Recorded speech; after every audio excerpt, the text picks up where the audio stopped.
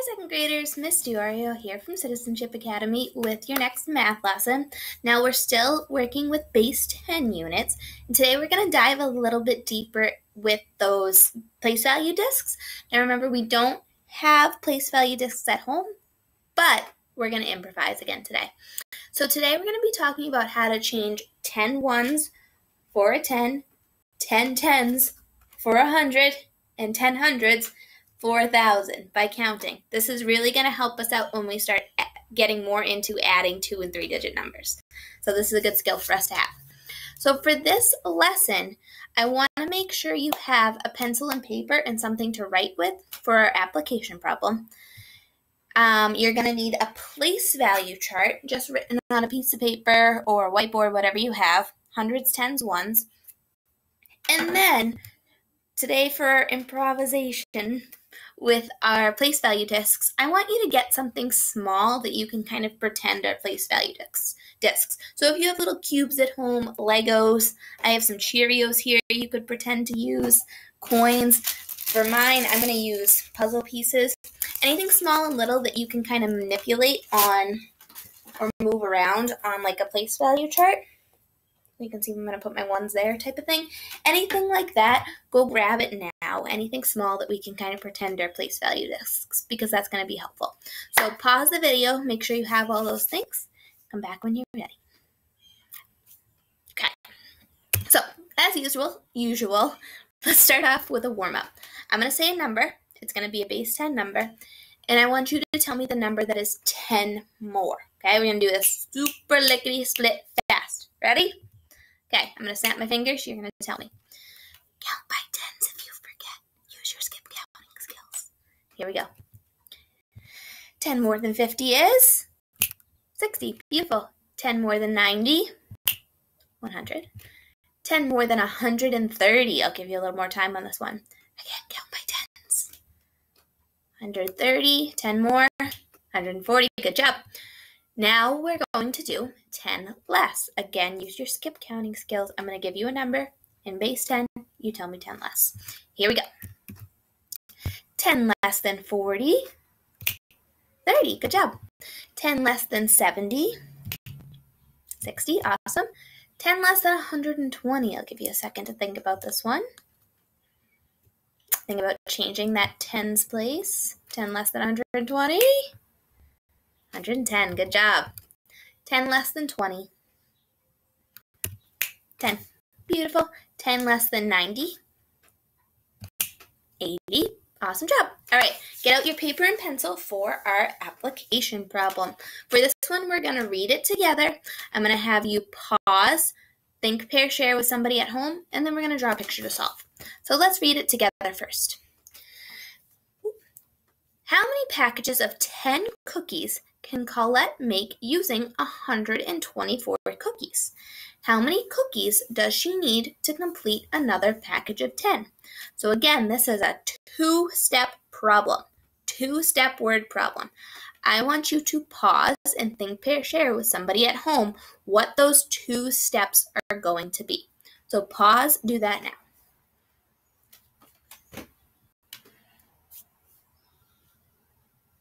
Got it? So what's first step? What's the first step? Yeah, to figure out how many packages of cookies she can make using 124.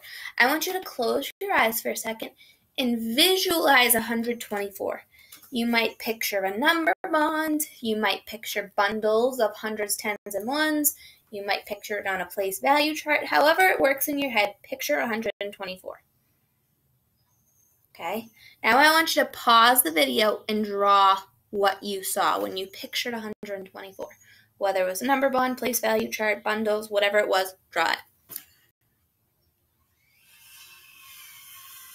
Good? Okay, so question 1 is how many packages of 10 cookies can Colette make using 124 cookies? So let's solve for that first. I want you to pause and solve on your own using your picture, and then we'll come back and go over it. Ready? Okay, so one way to do it would be to make a number bond. We can break 124 into its 3 units. 124. right? 100 plus 20 plus 4. Now, we know that 100 is 10 tens, right? And 20 is 2 tens. So we can add 2 tens plus 10 tens and get 12 tens. So how many packages of 10 can she make? 12. Excellent. Now, the second part is how many cookies does she need to complete another package of 10? So we've got 10 and 20 all taken care of. What's this extra 4 doing? We want to get that to 10, right? How many more do we need to get from 4 to 10? 4 plus what equals 10? Good, 6. So how many more cookies does she need to make another full package of 10? 6. Awesome job. So she can make 10 packages of 10 cookies she needs 6 more to make another package. Thumbs up if you solved it that way. Good. Another way we can do it is by drawing a picture with bundles of 10. So we can count from 0 to 124, counting by tens to figure out how many groups of 10. So we're going to go 10, 20, 30, 40, 50, 60, 70, 80, 90, 100, 110, 120. Now stop. How many bundles of 10 is that? 12. Very good. Same answer. Now we have 4 extra ones, right? But we got to get those 4 extra ones to 10 so we can count on and get 4 plus 6 equals 10. Same idea. Whatever way you solved it, totally good. Drawing a picture does help though. Okay. Let's review this. How can we change 10 ones? So say we have 10 little 1 guys, 10 little puzzle pieces, 10 1 blocks. Can we change that to make a larger unit? If so, what? Very good. We can make 110. If we have 10 ones, we can exchange it to 110. Now, when we have it in a place value chart, say we have 10 little 1 guys here, where are we moving them?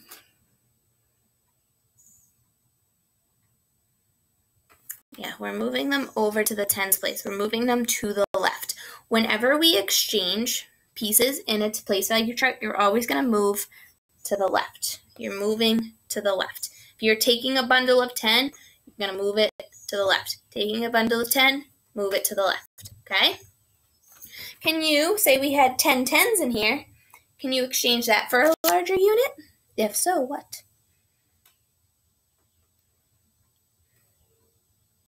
Absolutely. We're going to change that to 100. If we have 10 tens, we're going to move it to the left, change it to 100. What about if we have 10 hundreds? If we have 10 hundreds, what can we exchange that for? We haven't talked about this word in a while. I don't have it on my place value chart, but yeah, we're going to change it to 1,000. We can change 10 hundreds to an 1,000. Awesome. Okay. So this is where you're going to need your place value chart and whatever you're using for your little units. We're going to count from 186 to 300 using our little place value discs. Either they're using cereal, Legos, coins. I'm going to use puzzle pieces because I think they're cute. Whatever you want to use. So your first, and what we're going to do is we're going to be exchanging groups of 10 and moving them over when we can. So your first step is to make 186 on your place value board. Pause and do that now, and I'm going to do the same.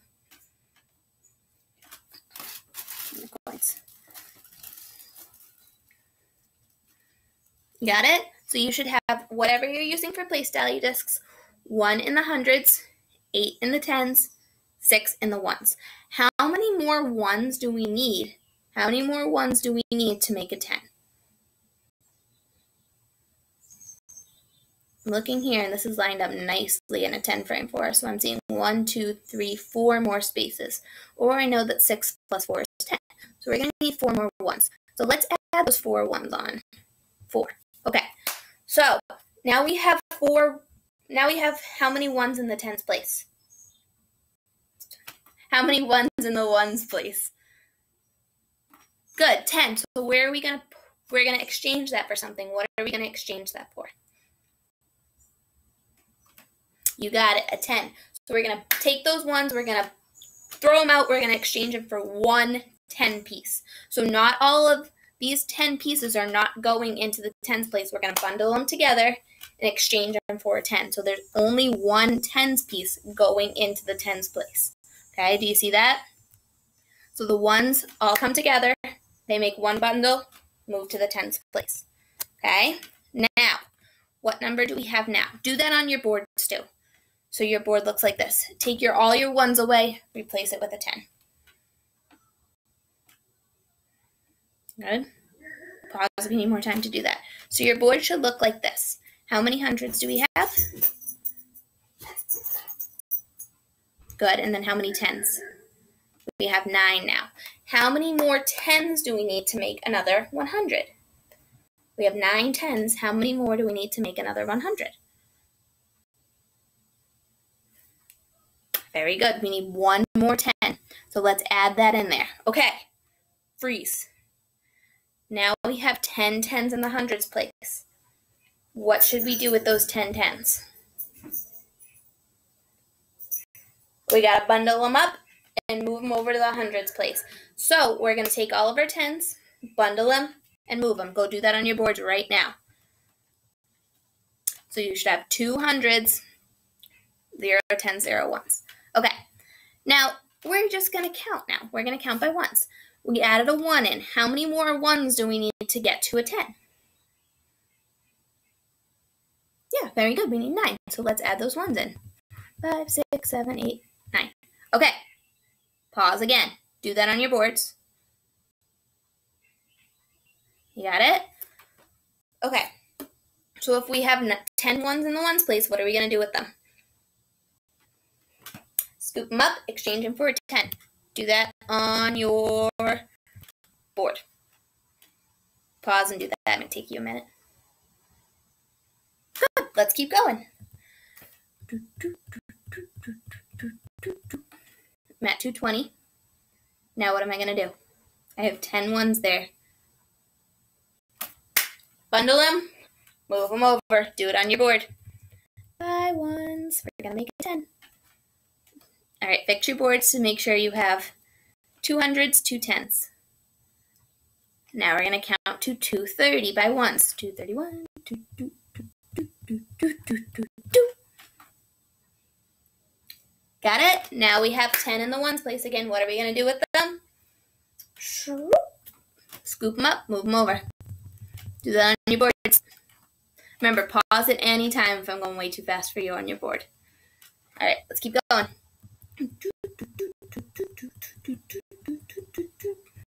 250, 240. All right, I'm going to pause here. You can catch up with me. Pause, catch up with me. If we have 10 ones in the ones place, we're going to scoop them up and move them over to get to 250. Oh. All right, let's count on. Scoop by ones. Remember, do this on your board. I'm going kind of fast because I'm not moving them on my board. I'm moving them on the screen. Pause and count with me. Take your time. Go through every step, okay? I'm going to move these 10s over, add another 10. I'm going to keep counting. Got to 10, stop. I'm going to move them over. By ones, add a 10. Now we're at 280. I'm going to keep counting. Now I'm at 10 ones. Scoop them up, move them over. All right. Here we go. Now I'm at 300, but there are 10 ones in my ones place. So where do the ones need to go? Into the tens. Good. But now I have 10 tens in my tens place. So where are my tens going to go? Once I have 10 tens, I scoop them up just like with the ones. Once you get to 10, you scoop them up, move them over. Anytime you get to 10, scoop them up, exchange them for the next value. So we're going to get rid of these 10s and move them over. Now we have 300. Okay? So for your problem set today, you're going to do just what we just did. Use your board. And you're going to count from 582 to 700. Same thing we did. Every time you get to a 10, exchange it for the next value. Okay? When you get to 590, you're going to answer some questions. Did you make a larger unit at 590?